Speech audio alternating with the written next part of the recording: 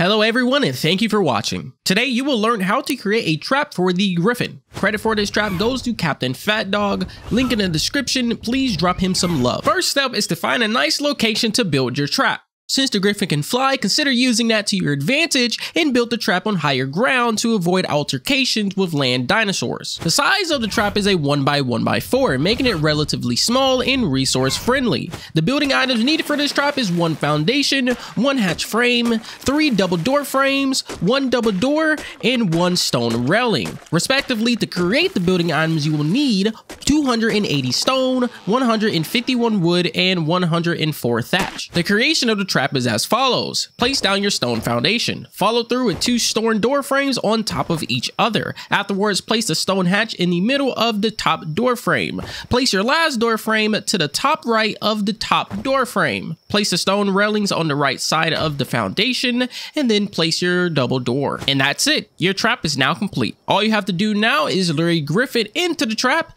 and they're all yours. Thank you for watching, everyone. Hopefully you found this tutorial helpful, and remember to always be prepared and stay safe while exploring the wilds of Ark Survival Evolved.